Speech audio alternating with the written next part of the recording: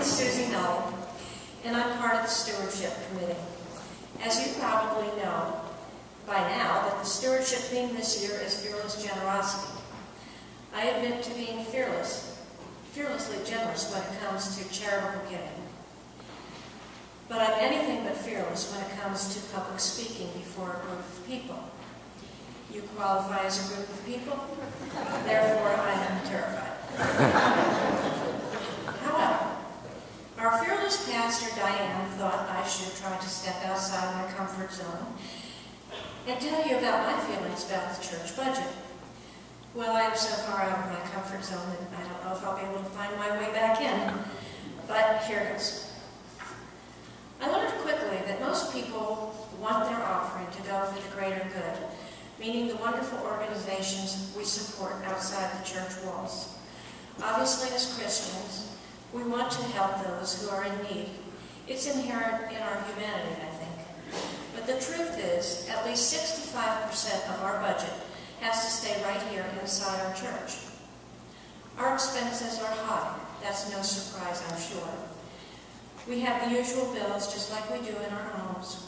We have the mortgage, utilities, repairs, and cemetery and parking lot upkeep. We have this wonderful sanctuary and church campus that needs to be cleaned frequently, as in daily. Believe it or not, God doesn't dispatch little angels with Swiffers and wet jets to clean this place. No, actually, we pay Charles for that. Personally, I really appreciate clean bathrooms, and I'll bet you do too, so I'm more than happy to pay Charles. Then there are our amazing pastors. Both Diane and Keith give so much of themselves in so many ways, and not just on Sunday mornings, but I'm sure you know that also. I love knowing that my offering is helping to pay their salaries. I really do. That's where I want it to go. But Diane and Keith would have a little problem if they didn't have the great administrative staff that we do. Teresa and Patty keep this place running smoothly. As a secretary, I know how important that is, and it's also difficult sometimes.